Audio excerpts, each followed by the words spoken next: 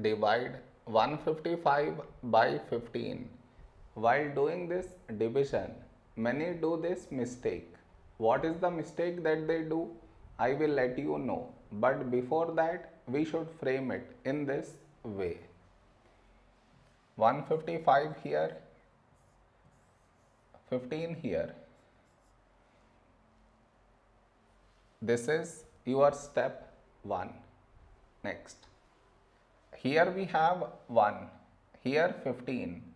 1 is smaller than 15. So we should take two numbers 15. When do we get 15 in 15 table? 15 ones 15. Now we should subtract. We get 0. After this, bring down the beside number. So 5 down.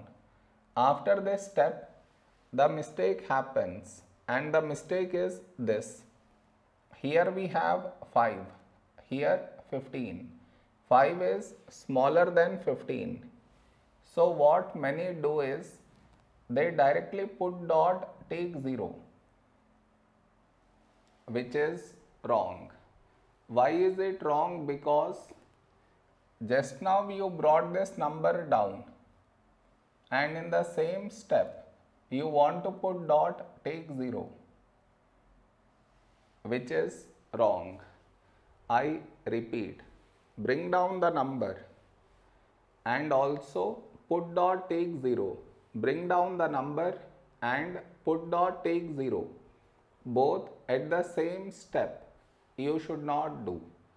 Instead of that, what we should think of doing is, which number should we take here? If I take 1, we will get 15. But 15 is larger than 5. So what we do is, we take 0 here. So 15 into 0, 0. Now we subtract, we get 5.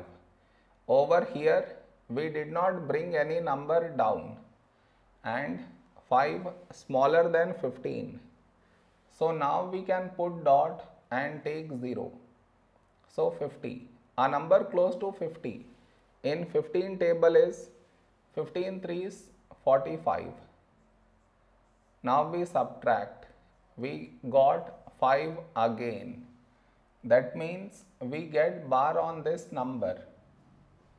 Did you understand where does the mistake happens? You should not do that mistake.